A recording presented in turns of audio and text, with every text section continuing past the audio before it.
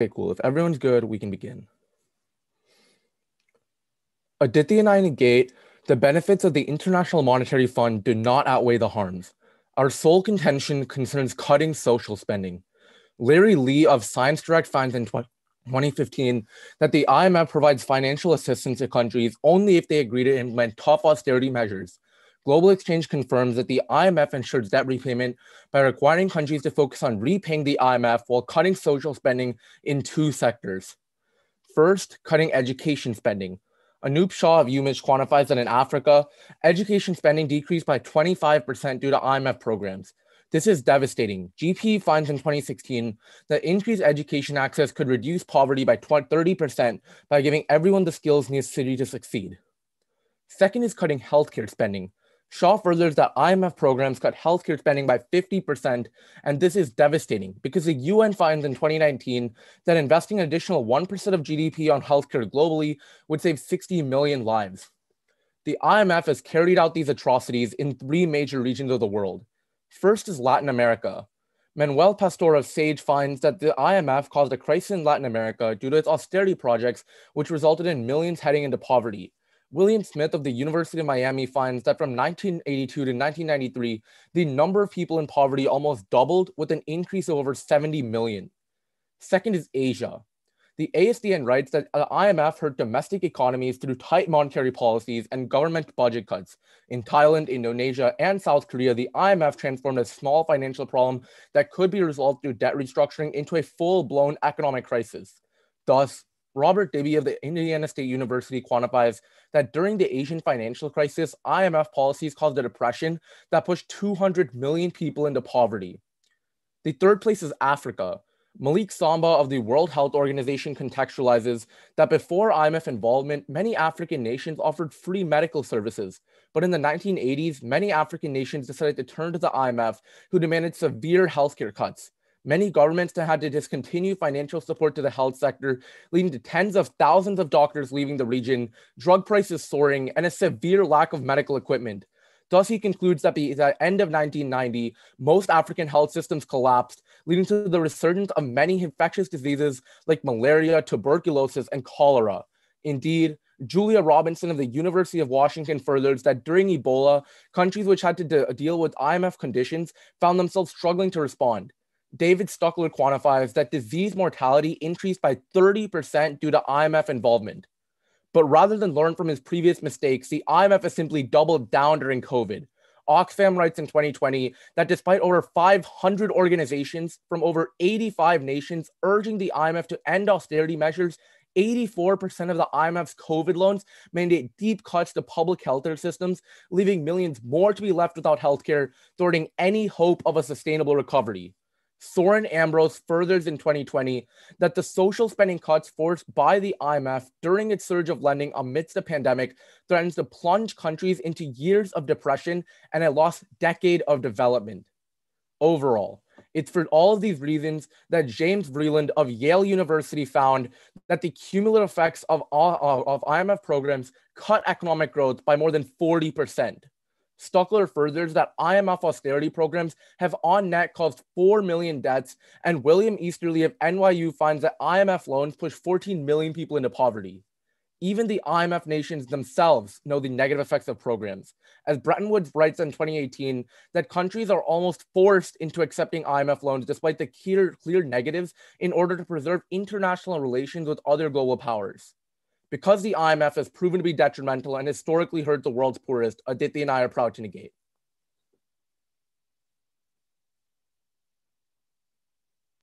All right, perfect. Can I just see one thing? It's the 4 million deaths on the bottom.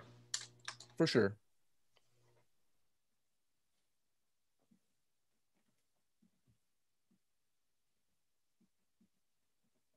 It's sent. All right, I can start my constructive as soon as I see it in my email.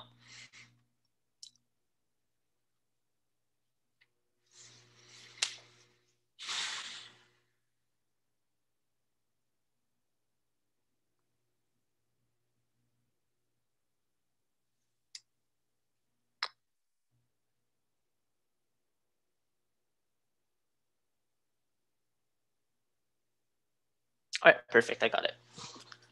Let me just get a sip of water. All right, so just to be clear, I'm Sion Mansour, speaking first for Carmel Valley on the affirmative. Is anybody not ready? All right, if everyone's good, I'm going to start time now. Because the IMF is the firefighter of the developing world, Carmel Valley affirms the resolution. The benefits of the International Monetary Fund outweigh the harms. Contention 1 is liberalization. The IMF has enabled individual countries to take advantage of the investment opportunities offered by international capital markets. Masters 20 finds that IMF policies have included liberalizing trade and currency policy, removing barriers to investment and capital flows. Across recent decades, the IMF has sustained an increase in trade openness and a decrease in tariffs, as Bull 06 confirms that about 3/4 of IMF programs contain commitments to trade liberalization. Crucially, trade liberalization contributes to an increase in growth by increasing the incomes of the poor and creating jobs for unskilled workers. Welch 03 finds that countries that have liberalized have experienced increases in their annual rates of growth by 1.5 percentage points and investment rates by 2 percentage points. $01 terminalizes that by opening up their economies to the global economy, the number of people in poverty has declined by over 120 million. Contention 2 is social stability. The IMF has created social stability in two main ways. The first is tax reform. Escobar 18 explains that through IMF tax programs such as rural development programs, countries have generated up to $42 billion. Without this tax reform, it would have been impossible to make peace agreements with the FARC rebels in Colombia, a place of refuge that killed 200,000 people and displaced another 6 million. The second way is through stabilization loans. The IMF alleviates tensions between governments and local ethnic groups. Soisa 15 explains that stabilization loans allow governments to buy off opposition from ethnic groups who might be encouraged to mobilize. Crucially, Denny 14 finds that since 1946, 64% of all civil wars have divided along ethnic lines. The desire of an ethnic group to gain political independence from the state makes ethnicity an inevitable feature of conflict. Besides millions dying in each conflict, Stanford 16 writes that civil wars lead to state fragmentation, an enormous amount of civilian casualties, which generates large-scale refugee flows and great powers in proxy wars, exacerbating conflict. Contention 3 is economic recovery. Julie 21 writes in mid-March that the developing world is currently facing a balance of payments and debt crises that upends developmental progress. As a result, Williams 20 finds that as many as 90 million people could be plunged beneath into extreme poverty. Fortunately, the IMF is spearheading recovery in two ways. The first is by increasing creditworthiness. Broom 08 explains that less developed economies can draw on the credibility of the IMF's institutional reputation as a way to signal to international audience that they are a safe investment. Increasing creditworthiness increases investment and makes it cheaper to borrow money by decreasing interest rates on the debt. Thus, OECD 2000 finds that poverty rates declined by an average of 20% under IMF-supported programs. The second way is by resolving liquidity shortages. Gabor 21 explains that special drawing rights, or SDRs, are a token system used by the IMF to provide influxes of cash to developing countries. In February, the IMF was given approval to allocate $500 billion in new SDRs to help ease recovery in poorer nations. Collins 20 finds that SDR allocations are favored to poorer nations, and as a result, low-income countries would be able to boost their international reserves by 20%. Countries can take these tokens and trade them in for unconditional cash, which is why Liao 21 finds that this additional financing source would give low-income nations more flexibility, whether that's through purchasing vaccines or restructuring their economy. For example, the Result 20 finds that the IMF's SDR allocations would give the Ethiopian government enough money to increase health spending by 45%. Main 20 contextualizes. A large issuance of SDRs is an easy and effective way to provide a major infusion of financial support to the countries that need it the most, saving millions of lives, and thus we affirm. I'm ready for crossfire. 18? Sorry, can you say that again? We just like to see Escobar 18 and poverty rates declined by 20%. Sure.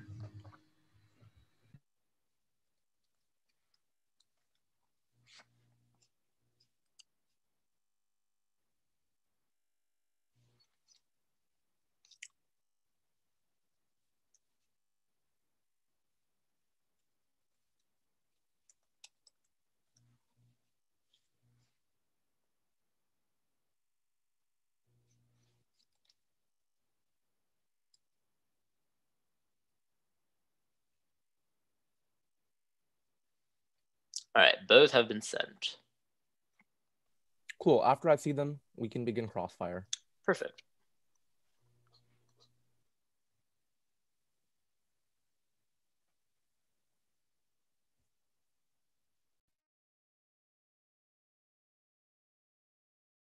All right, I just think I got it. So y'all can start cross whenever you're ready. Yeah, and you can have the first question since you spoke Cool. first.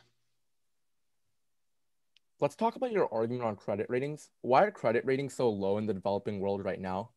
Usually because of crises like COVID right now Cool. makes it so that When were investors credit are, ratings back high? once we are able to solve the COVID crisis. No, I'm saying when were they high?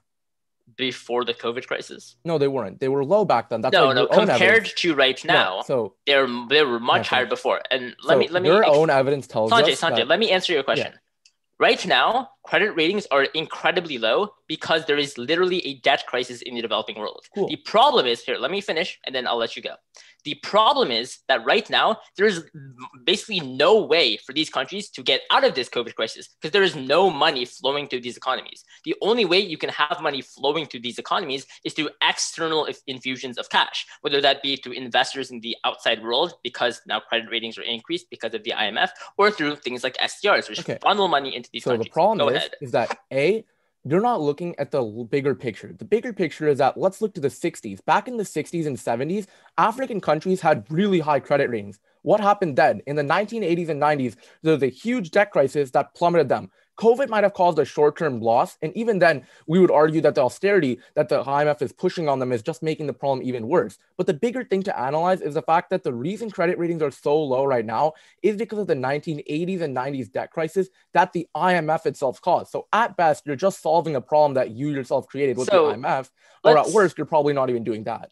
Let's think about solving the crisis right now and the crisis in the future. Because the fact of the matter is that unless we're able to solve the COVID crisis, nothing in the future will matter, whether it be economic reform or socioeconomic reform, because we're in the crisis right now. So the best way to get out of the crisis is things like unconditional loans that don't require austerity, like SDRs. But that would be great. But really quickly, Sanjay, since 84% of loans, 84% of loans have huge conditions.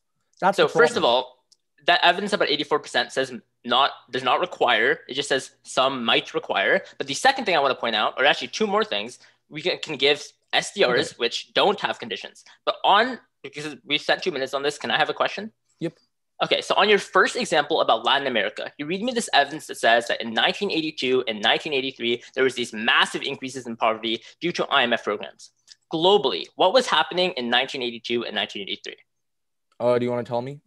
The 1981 financial crisis, the global recession, started in the third quarter of 1981. So at the same time that you blame the IMF for these increases in poverty, I don't think we blame the IMF. Wouldn't have we seen these poverty increases anyway because there was a global recession? Look, sure, there's other factors leading to poverty. We're not blaming the IMF for all poverty. We're just saying that, look, in Latin America specifically, our Pasteur evidence tells you because the IMF caused a crisis in Latin America specifically, that led to millions of people. Even if there was a global recession during the time, even if there was a financial crisis, that doesn't negate the fact that the IMF was pushing millions of people into poverty then. But I think what I'm just trying to point out is that this stuff would have happened anyway. I think the IMF alleviated it a bit, but you're right. That's gross.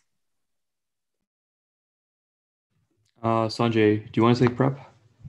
Yep. All right. It'll start when the call goes through.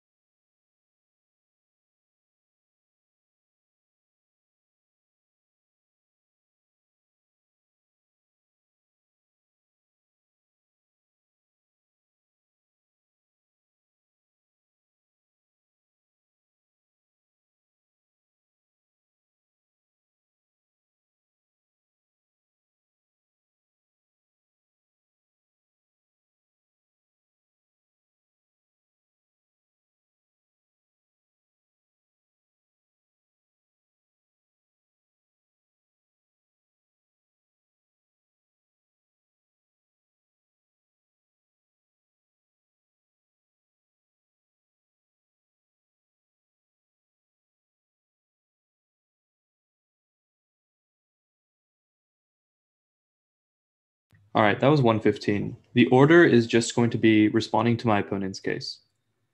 Is anybody not ready? Awesome.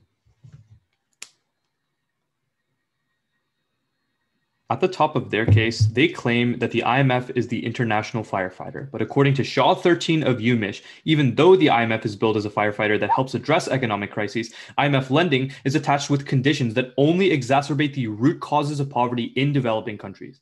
My opponents give you a lot of arguments in today's round, but none of them are particularly well developed. Let's go down the list. Starting on liberalization. My opponents tell you that liberalization is a great thing, and we would generally agree. But the reason IMF liberalization specifically doesn't work is because it's much too fast. UN 05 finds that sudden liberalization without regulation hurts countries who are early infant stages of industrialization and development. That's why the IMF imposing sudden liberalization on developing countries who can't compete with foreign markets specifically eliminates the opportunity for gradual liberalization and prevents their domestic industry from developing. That's why historically the IMF forced Haiti to open its market to imported US rice, which is why US corporations sell 50% of the rice consumed in Haiti. Oxfam quantifies that as a result of international out-competition, 1.6 million farmers were pushed into poverty, and 90% of people in Haiti live below the poverty line. But then, Pettinger 18 finds that this same rapid liberalization causes a reduction in domestic demand because international firms can easily outcompete domestic firms with greater productivity and lower prices, which is why Graham finds that countries that liberalize see huge increases in poverty for the middle class with public sector jobs. On the argument about tax reforms, first of all, if this tax reform were really good, almost any economist or international organization like the World Bank would have provided the exact same advice. This reform could have happened any other way besides the IMF. They give you no reason why it must be the IMF. But then second of all, the IMF has historically implemented VAT taxes that disproportionately tax the poor. It is a regressive tax policy because VAT taxes spending, which is mostly done by the poor, which means that it exacerbates income inequality. That's why our Bird evidence, which analyzes hundreds of countries that signed on with the IMF, finds that income inequality increased by 6%. But then thirdly, Forrester 19 finds that IMF policies call for fiscal consolidation measures that lower public sector wages or cause unemployment, which disproportionately hurts the poor. Thus, Conversation 19 quantifies that IMF programs increase income inequality by 6.5% per year. On the argument about ethnic tensions, a lot of responses here. First, regarding ethnic violence and conflict specifically, history is not on my opponent's side. The IMF has actually caused ethnic violence in two countries. First, Beams 99 finds that in Yugoslavia, the IMF controlled economic policy and implemented devaluation, a wage freeze, and price decontrol, which decreased government revenues, after which Yugoslavia saw huge ethnic violence and religious rivalry after they started cutting spending. Second, Maloney finds that in Rwanda, IMF conditions incentivized farmers to join the army, and economic destabilization fueled social tensions, which led to economic and social conditions that started the Rwandan genocide. But furthermore, most academic studies disagree with their findings. Soysa finds in a holistic study there's been no causal relationship between the IMF and findings of reduced ethnic tension. But let's move on to the argument about credit. Two responses here. First, Edward explains that moving to a tight money stance through IMF austerity mandates increasing the cost of capital for firms, which deters investors from spending in these countries because these businesses have to spend a larger portion of their revenue spending money on investment. But then second of all, Boss 13 finds that IMF participation signals to markets that a crisis is looming. He warns that it's seen as a surrendering a part of a national sovereignty to foreign powers and that participation is a signal of weakness. But then are the argument about SDRs? Two responses here. First, Hill 21 finds that because there are no conditions on SDRs, even though the IMF wants the countries to spend money on things like vaccines, SDRs simply invite waste, corruption, and bureaucratic spending. Historically, Ford 21 finds that Lebanon has nearly $196 million in SDRs, but corruption led to the economy collapsing and increasing poverty by 50%. But then second of all, Moore 21 finds that SDRs are allocated as per a country's IMF quota and voting share rather than its needs, which is why Barron finds over 75% of the assistance goes to developed nations like China who don't need the assistance in the first place. Can I see the two responses on credit? Yeah, sure. Yep, I'll send those.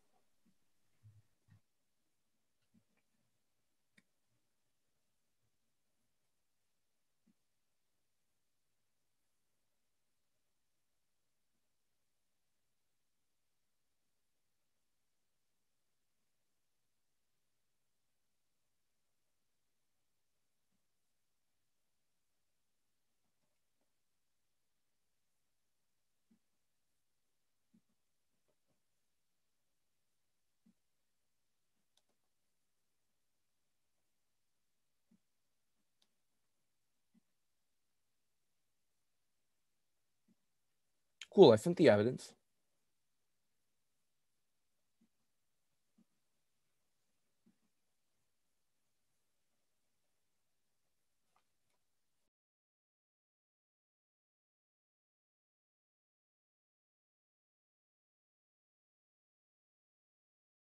Okay, we'll take some prep time.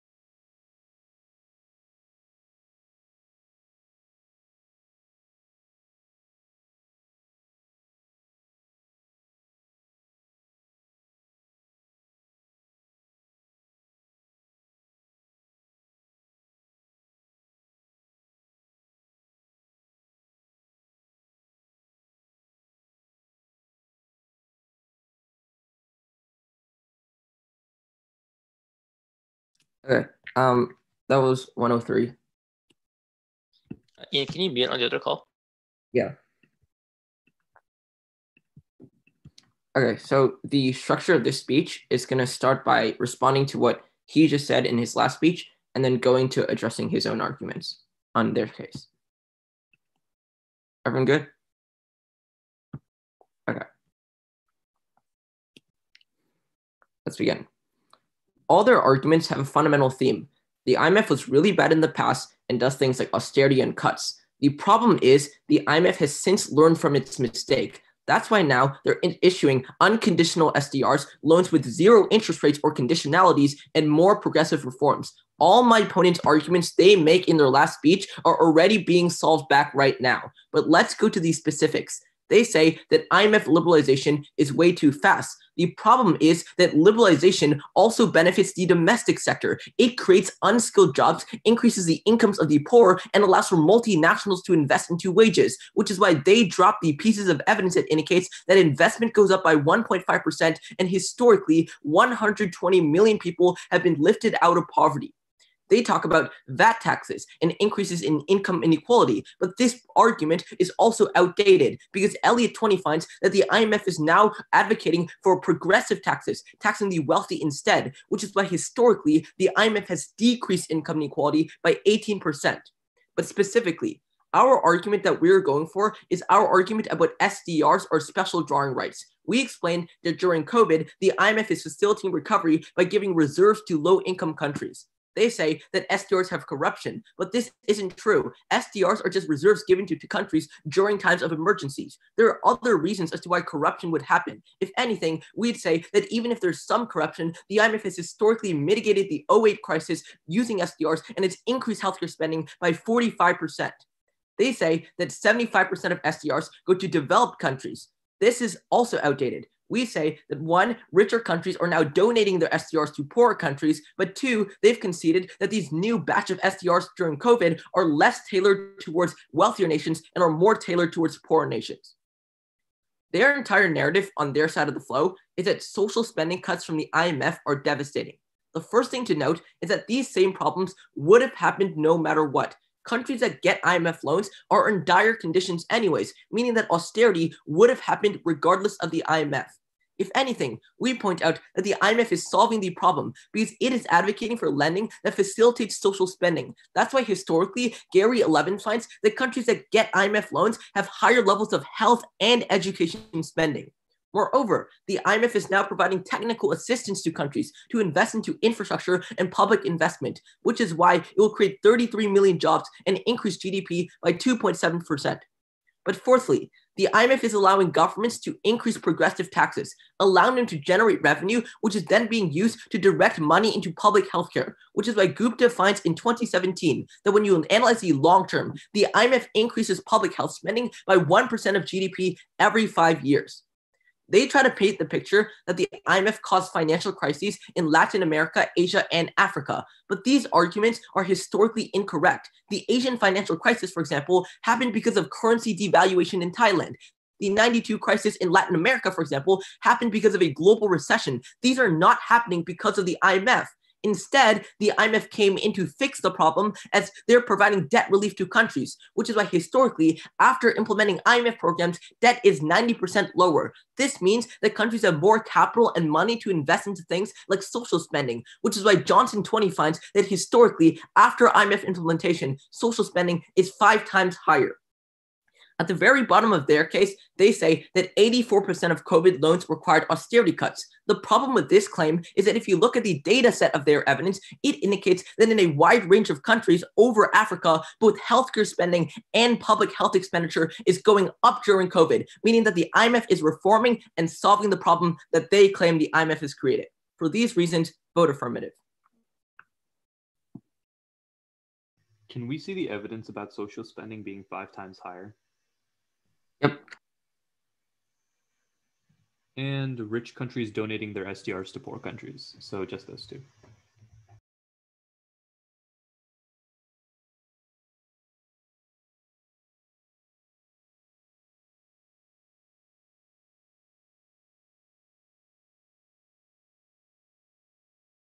Can we also see all the evidence? Can we see the evidence they read about how social spending is 5 times higher?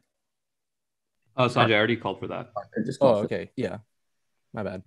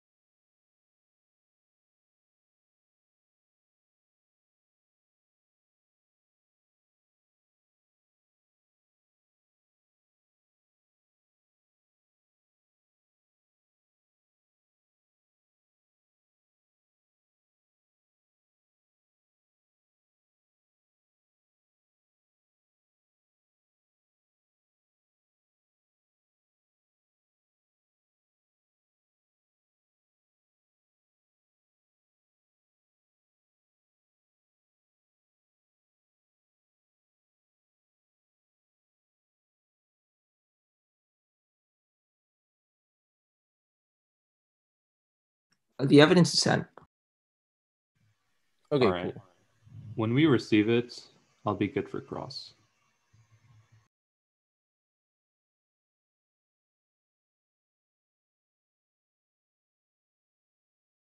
All right, I think I just got it. So if you're ready, so am I. All right, I'm ready. All right, I'll take the first question. Go ahead. So your OECD evidence about poverty decreasing by 20%, how many countries does it look at? I'm not sure, but we're talking about our SDR's argument, which has historically saved millions of lives as per the main evidence. Can I have a question? Sure, go ahead. So you make a response that SDRs are less tailored towards low-income countries. Are these low-income countries' economies smaller compared to wealthier nations' economies? Yes. So proportionally, how much reserves do low-income countries get compared to wealthier nations? What I'm saying is that during times of crises, lower income countries are probably worse off. So even if they get less money proportionately compared to the size of their economy, they should probably get more, given that they would suffer more from the crisis. And these developed countries who have fiscal stimulus who can actually recover from the crisis on their own. The reason why less of this money is going towards low-income countries is because they have smaller economies. when you look at this proportionally, our evidence indicates that it is enough to increase reserves in low-income countries by 20%. I understand what you're saying, but these developed countries already have social safety nets and stimulus packages with the reserves to actually recover from the crisis on their own without these SDRs. These SDRs were really going to the people who needed it the most. They wouldn't be going to developed countries. Can I take a question? Go ahead. So on your argument about SDRs, you say that these conditions, or that even though there's some level of corruption, that they mitigated the '08 crisis. How much did these SDRs actually play a role in the '08 crisis? We have evidence that says that it played a significant role in the '08 crisis, and we've also evidence that says that SDRs are the single best way to mitigate the COVID pandemic right now. But how much did it mitigate the '08 crisis by? How much? Well, what does significant role mean? Yeah, it increased healthcare spending by 45%. It also, we also have during the '08 crisis. Yeah, in '08 increased healthcare spending by 45%. We have evidence. I'd love to see evidence for that, but you can take a question. We also have evidence that indicates that SDRs are the single best way to solve for the COVID crisis right now. Sure, you can take a question. Okay, so you make a point that the IMF increases VAT taxes and increases income inequality. How do VAT taxes work? Like, what are VAT taxes? VAT taxes are taxes on spending. So essentially sales taxes. Like, for example, I think when Andrew Yang recommended, it was taxes on like every Amazon purchase. So in these developing countries, the way it works is that whenever poor people need to purchase something, there's a value added tax. The reason this is regressive is because it taxes based on consumption, right? Yeah. So it functions as a tax on existing wealth because future consumption can. No, it's not a tax on existing wealth because wealthy people don't spend as much as a share of their income as the poor. I understand. But the only way that you can tax consumption is if you tax wealth that already exists, meaning that VAT taxes are a progressive form of taxation. They tax wealth that exists for the people who are, because poor people still have the capital to spend, right? That's like, it's pretty absurd to assume that they don't have money to spend on like consumption, but that's cross. We'll just take some prep.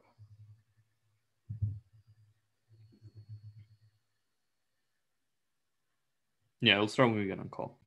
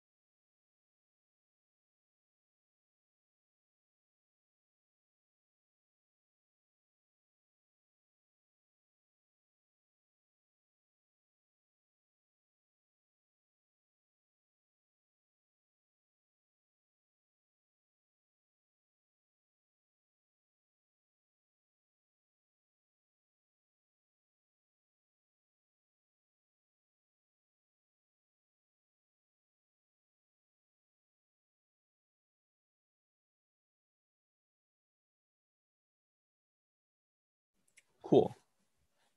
The structure of this speech is going to be starting on our argument and then moving on to their arguments. Is anybody not ready? Great. Starting off with our argument about cutting social spending, we explained that in exchange for loans, the IMF requires countries to cut education spending by 25% and healthcare spending by 50%, historically proven in Latin America, Asia, and Africa, where they've completely conceded that disease mortality increased by 30% due to the IMF. That's why IMF programs have historically decreased economic growth by 40%, killed over 4 million people, and pushed 14 million into poverty, which is why just this year alone, over 500 organizations in 85 nations have shunned the IMF. Let's see their responses. The first thing that they say is that the IMF has learned from their mistakes. No, they haven't. They've only doubled down during COVID by putting belt-tightening healthcare cuts that are destroying the developing world and costing a decade of development. Their second argument is that austerity would have happened anyway. But no, the IMF made it uniquely worse by 25% on education and 50% on healthcare. Then they say that the IMF provides technical assistance to build infrastructure and create jobs, but this technical assistance is the same thing that triggered financial crises across the globe. The IMF themselves have admitted that their approach is bad, which is that on net poverty is increased by 14 million. Then they say that the IMF has increased progressive taxes right now. That's not true. Our Oxfam evidence tells you that in COVID itself, the IMF is right now prescribing VAT taxes, which Aditya points out is regressive and hurts the poor. This is empirically proven in Angola, Nigeria, and Malawi. Finally, they say that both the Latin American crisis and Asian crisis were caused by alternative factors, but that's fine. We're not saying that the IMF is to blame for all the crises, but rather that the IMF came in as a firefighter and mismanaged the crisis to do things like austerity measures that made it a lot worse. Finally, they read you a lot of evidence about how the IMF supposedly increases social spending, but all of their evidence, if you call for it, is from the IMF itself. And author Revin finds that these IMF authors often feel pressured to write only good about the IMF. Let's look to a non-biased third-party source that finds that social spending went down by 50%, historically proven in our Africa example that was completely conceded. Then they tell you that right now healthcare spending is going up, but that is not true. Our Oxfam indicates that no, there are deep cuts to public health systems. Even if there are unconditional SDR loans, that accounts for 16% of the IMF COVID loans. 84% of them have huge cuts, which is why the conceded Ambrose evidence tells you that these social spending cuts right now threaten to plunge countries into years of depression, which is why historically countries like Ecuador, Barbados, and Tunisia have suffered right now during COVID from these cuts. But even then, let's go to my opponent's case where Dre dropped all of their arguments besides their last one about SDRs. They have really not responded to our responses here. First of all, recognizing Hill evidence tells you that a lack of oversight of SDRs creates a huge amount of wasteful spending and corruption. They just say our evidence outdated, but our evidence from 2021 that finds that historically SDRs are leading to corruption right now that collapse the economy and has increased the poverty rate by 50% in Lebanon. But second of all, More 21 finds that SDRs are only allocated as per a country's IMF quota need and voting shares rather than seed, which is that Barron's tells us over 75% of assistance go to developed countries. Their evidence just says that they should donate, not that they have. Historically, it's only going to developed countries. Over 75% of it, history is on our side, not theirs. It is a very clear con ballot. All right, we'll take prep time. Yeah, I'll put my hand up when the timer's ready.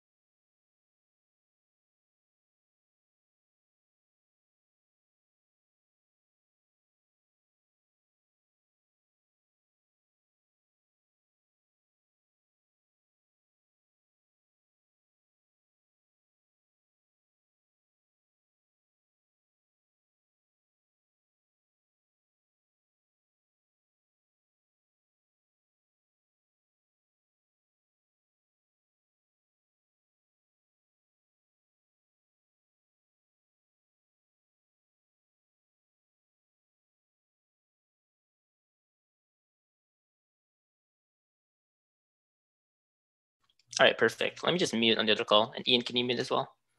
Just to confirm, you guys have 15 seconds of prep left, right? Mm-hmm. Yeah. That was 145. Okay.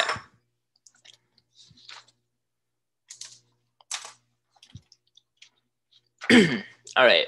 It's going to just begin with an analysis of the debate as a whole, our arguments going on to their arguments. Is anybody not ready? All right, perfect. Let's begin time now. Let's look to the fundamental global economy. As Sanjay even admits in his summary speech, to some degree, these economic crises are inevitable. So the question that you're going to have to ask to yourself when you're filling out your ballot is, which side can best fundamentally solve the inevitable economic crises? The truth is, and the easiest place to vote in this round is going to be on our argument about SDRs.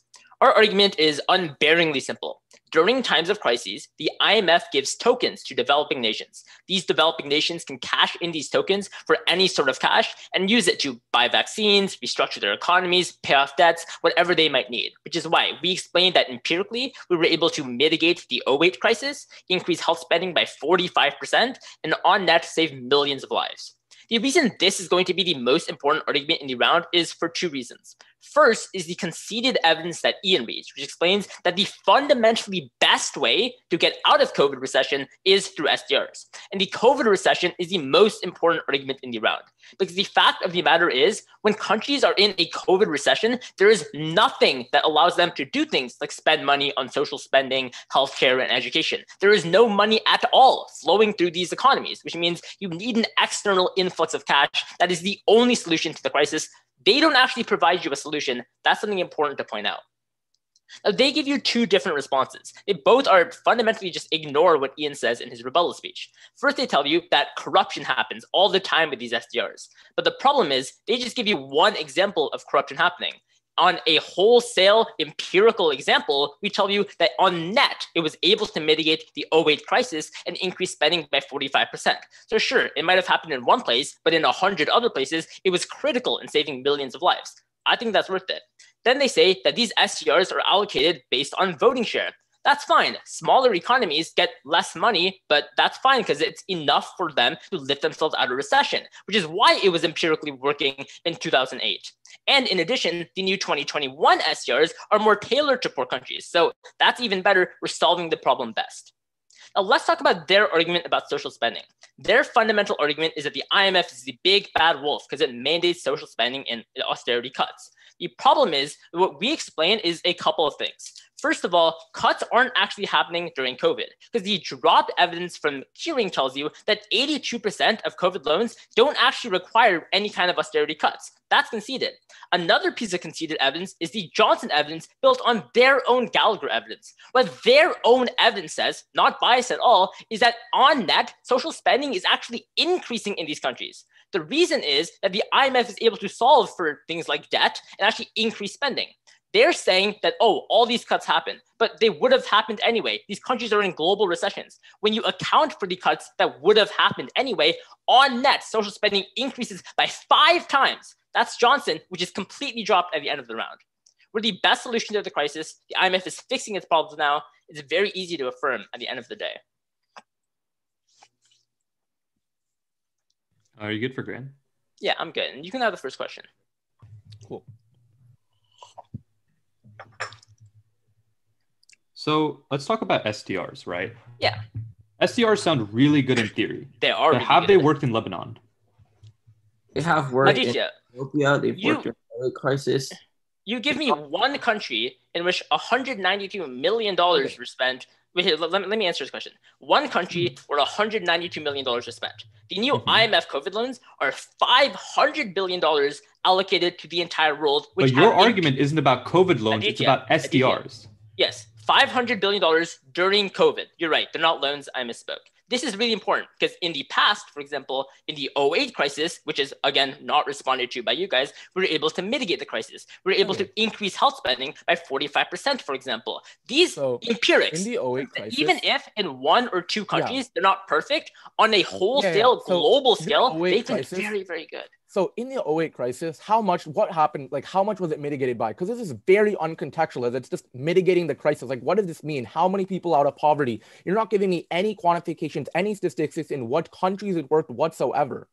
Okay, sure. What happened in the '08 crisis? So in the '08 crisis, the IMF was able to allocate billions of dollars to these countries. I can give you a quantification on how much we mitigated because that doesn't make any sense. Which countries at all. But what I can tell you is what our indicates is based on one country. Yeah, go ahead, Ian.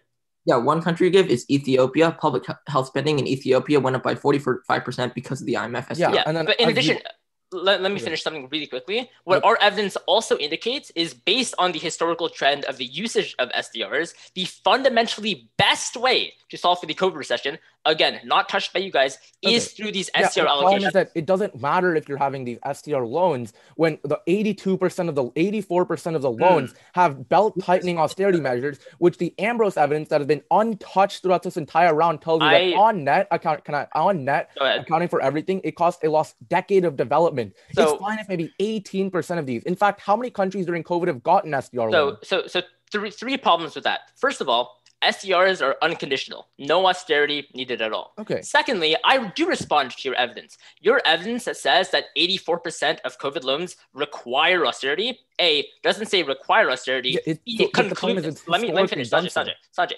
B, concludes at the end of the article that social spending is going up. And C, I explained that a better piece of evidence, which concludes decisively that 82% don't require unconditional loans. Okay, so the problem is that this entire thing wrong. is that, okay, so Sanjay, that's why I give you the analysis that the IMF is reforming now. And so these SDRs are unconditional. There's two competing arguments where we say that 84% of COVID loans have cuts. You say that they don't. But that's when we look to the Ambrose evidence that does it. No, we look to your own evidence, Sanjay, that concludes that spending is increasing. That's the one cut, that's the evidence that's been untouched. Wait, when you say that our evidence says social spending increases, it's citing your evidence. In the next line, it says that the evidence is flawed. Data set of your own Oxfam evidence. It indicates that in 50 different countries in Africa, the IMF is now prioritizing health expenditure. Yeah, exactly. It's citing one of your studies and debunking it in the next line. It's the data set that your countries in Africa and indicating that health spending debunking we're well over time though. Yeah. We'll take our last minute of prep. Yeah, we'll take our last minute of prep.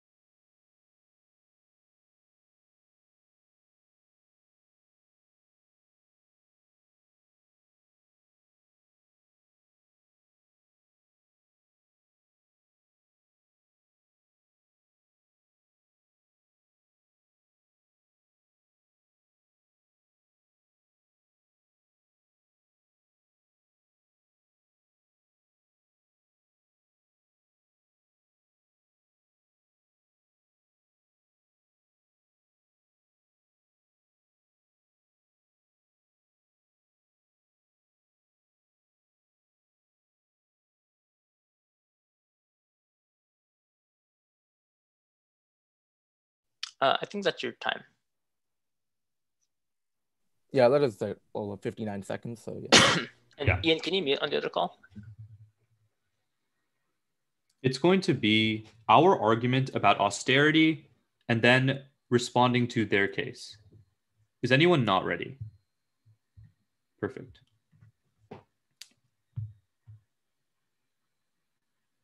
We'll agree that we should look to solving the economic crisis, but that can't happen when the IMF is pushing huge austerity measures on these countries that destroy and contract their economies. Starting with our argument about social spending, we explained that in exchange for loans, the IMF requires nations to cut education spending by 25% and healthcare spending by 50%. This has historically happened in Latin America, Asia, and Africa, where as a result of these disastrous policies, disease mortality increased by 30% specifically because of the IMF. That's why these programs have historically decreased economic growth by 40%, killed 4 million people, and pushed 14 million into poverty, which is why just this year, during COVID-19, there's a reason why 500 organizations and 85 developed countries have shunned the IMF.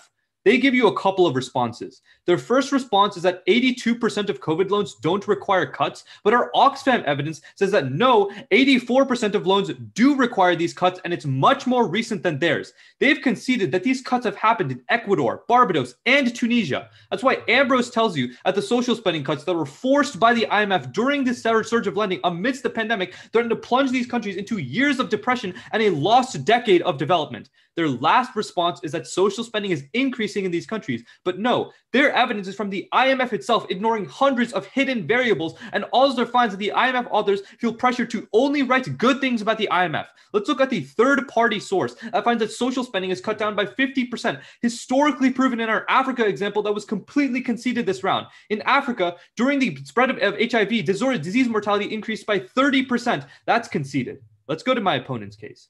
My opponents claim that the IMF has learned from the past, but recognize that IMF has continued to make these same mistakes time and time again. Let's look at the COVID crisis. SDRs sound really good in theory, but in practice, they failed.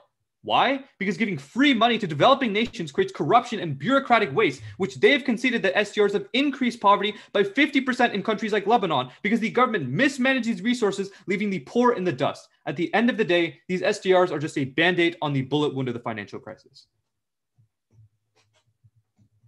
Okay. The structure of this speech is going to start on the SDR's argument and then go to their argument about social spending. Everyone ready? Let's begin. This round is pretty simple. The most untouched argument in the round is our evidence that indicates that the single best way to get out of the COVID recession is through a large issuance of SDRs or special drawing rights. Our argument is simple. SDRs are a token system worth $500 billion, allowing countries to trade in these tokens to cash to restructure their own workforce, recover from COVID, and save millions of lives. They have conceded that the COVID recession comes before anything else because these countries cannot worry about spending money on health and education if they're in a recession. If these countries are in the COVID recession, spending cuts and austerity is infinitely more likely. That is why SDRs come first in today's debate. The only response they make is that SDRs have corruption and bureaucratic waste. Two problems. One, this argument is not true. SDRs are reserves given to countries during times of emergency. There is no corruption associated with it. But even if you believe this argument to be true, it's not historically proven. We point out that SDRs have historically A, mitigated the 2008 crisis, and B, increased health spending by 45%. Even if it didn't work in one country, it worked in hundreds of different countries during the 2008 recession, proving that SDRs is historically proven to be true. Let's explain why their argument about social spending isn't true. They can say history all they want, but the IMF is reforming right now. That's why COVID loans do not have any conditionalities. They read an opposing piece of evidence that there are cuts required, but it concludes at the end of their article that the IMF is now prioritizing health expenditure. That is why our Gary evidence, which is, by the way, not from the IMF, it accounts for selection biases and analyzes all of IMF programs, indicates that on net, countries that get IMF loans have higher levels of health and education spending. They've also conceded the Johnson evidence, which indicates that the IMF frees up money for countries, which is why after IMF implementation, social spending is 5 times higher. The simple fact is that the IMF is now reforming their economies, and getting out of the COVID recession is the most important impact. That is why we are very proud to affirm. Good round, y'all. Good round, everyone. Good round. Thank you for judging. Yeah, thank you so much for judging. Bye-bye. Good luck.